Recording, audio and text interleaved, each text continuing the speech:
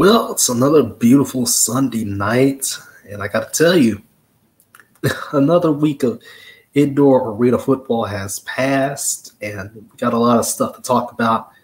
Um, why don't we start with the AFL? Let's start there first. Obviously, the big re-debut back on CBS Sports Network this weekend. Little fanfare, to be completely honest with you.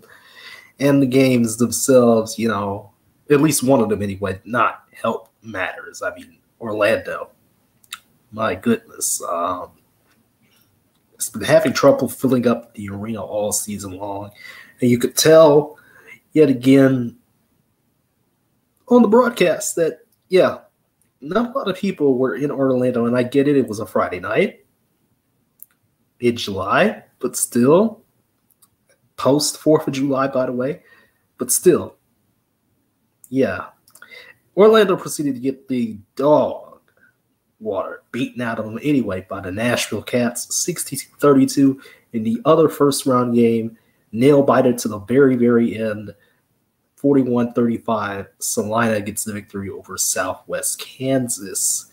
And I got to tell you, the broadcast is pretty top-notch, for the most part, I know a lot of people were excited. Eric Wolf's back in the fold. He taught AFL games back in the day, back in the old AFL days on CBS Sports Network and everything like that. And yada, yada, yada. You got Muncie, a former coach, but, he was kind of negative about some things. And I kind of get it.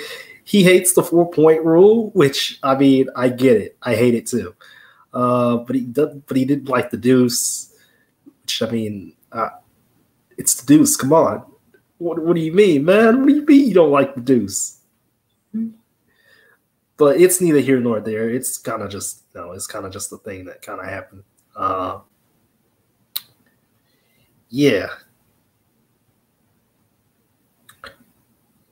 Southwest Kansas games, I get they were also criticizing, the broadcast was also criticizing, the Southwest Kansas and Salina team, mostly going shotgun and stuff like that. It was a solid game. Way better than the other first round games. So Nashville gets to go to Billings for some reason, which doesn't make any sense to me. And Salina gets to go up to Albany. I'd rather have those flipped, but it is what it is. You can't do anything about it now. I mean, the first round matchups were already messed up as it is. You have the 3 taking on the 5 and then the 4 taking on the 6. It doesn't make any sense. Other than that, AFL did a solid job. I know the Humble thing didn't work out. Not really going to talk about that too much here. That, again, it's kind of like the cafe deal. We all knew that was kind of going to die if the IFL wasn't going to talk about it. Same thing with the Humble thing. The AFL didn't even talk about it. So, I mean, there was no point in talking about it. So, the AFL is not going to talk about it. They're not going to say anything about it. Then there's nothing to say. So, Humble severs their ties to the AFL. Who cares? Humble is not a good organization. We've established that. In the TAL, pretty good game between Duluth and Ozarks. Didn't watch all of that game, but it was a pretty good game. AL2 championship game was not a good game. Post midway through the second quarter, it was not a good game. Midway through the second, once we got to midway through the second, it was good until that point. Peach State put up a fight until the second quarter, and then hell broke loose from there, and Wheeling easily takes care of business the rest of the way. IFL scores, honestly, very big surprises. Frisco put up 81 against Duke City. Duke City still has never beaten the Frisco Flyers. Never, ever, ever, ever, ever. Northern Arizona wins via drop kick, and a deuce. Crazy. They were down 40-15, 40-23 at one point, and they win with a deuce at the end. Crazy stuff. Arizona survives Tucson. I know. It hasn't been the best season for Billy Back and company, but hey, you still got to try. And Tucson, they still fight each and every week, but I mean, at the same time, it's like, Tucson's like what, 2-11 or something like that, 2-13. San Antonio beat Massachusetts in a really good game. Quad City got by Sioux Falls in another really good game. San Diego beat Vegas. Another really good game. That was one. A lot of these games this week were 1-point spreads. At the end of the game, you're at a 1-point victories, barely one possession victories. At the end of the day, Bay Area hasn't quite clinched a number one seed yet. As I need to take a look here real quick yet again and see what the playoff scenario is like, because I know there was some, but I don't remember them all. Because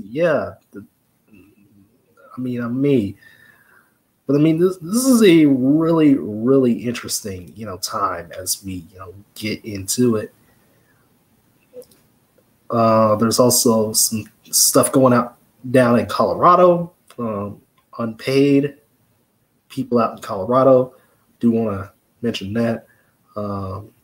Dave Morin, I know I've said, something about him last weekend.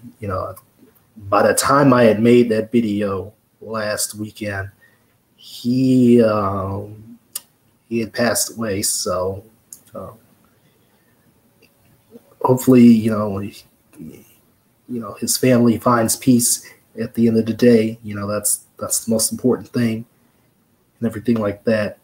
But yeah, there's some stuff going down in Colorado, unpaid people. Again, I didn't put that in the ticker. Didn't think it was that important. We'll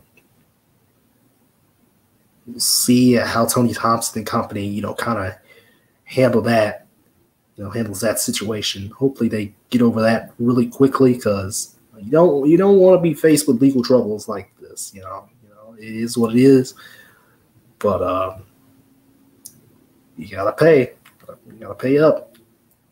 So, and I believe somebody has clinched. Yes, San Diego has clinched. So the San Diego Strike Force have clinched a playoff spot. So yeah, I figured there was something, but I forgot what it was. So yeah, San Diego has clinched the playoff spot. Since Northern Arizona and Arizona did not lose, Vegas has not clinched the playoff spot yet. Massachusetts has not clinched the 3 seed yet. San Antonio has been eliminated from playoff contention, unfortunately. Iowa's been eliminated, and Jacksonville's been eliminated. So all 3 of those teams are out of the playoff discussion. So when you look at I need to look at the standings again real quickly. So when you look again real quick, because I want to make sure I get everything right. Tucson's out, Duke City's out, San Antonio should be out of the playoff discussion. And so who's left? It's Arizona, Northern Arizona, Vegas, and Bay Area. Or rather, Vegas, Arizona, and Northern Arizona fighting 3 teams, 2 spots. Jacksonville's done, Iowa's done, and Sioux Falls is done. So really, it's Tulsa, Quad City, and that's really about it. Massachusetts is more or less close to clinched, but not yet, not quite yet. Again, because the IFL does the whole conference standings thing, instead of going off the team's record, it is what it is. Can't really do anything about that, can you? So, that's basically it from me. I'm gonna ensure that we get some lacrosse on the channel tomorrow and talk about that a little bit. So I'd rather talk about lacrosse tomorrow instead of wait a little bit. So I'm gonna talk about that tomorrow, and we'll get on your merry way, everybody. So, with that all being said, Big Boy Sports is signing out, and I'm hoping that, one thing that I am hoping up one athletic showcase. I know y'all played against Wichita. I know y'all lost. I know we had some communication. I'm hoping that I get that interview up at some point. I'm still trying to figure out how to, get him on, how to get the guy on who runs that team, so I can talk about, how this whole season for them, in the Dallas Falcons a little bit too has gone. Thinking about getting the Ozarks on, thinking about getting some Ozarks guys on here again, because I know I did contact Ozarks in February, but I didn't follow up with them, so I might try and contact them again. I know they may or may not watch. I know the Doolittle guys do, and I may bring one of them back on at some point. Probably during during the Arena Mania weekend or something like that. I forgot what they call it. I think it's Arena Mania that the TAL calls it. I keep up with too much stuff, so yeah. So I'm gonna get on out y'all's hair, and I'm gonna talk to y'all probably tomorrow.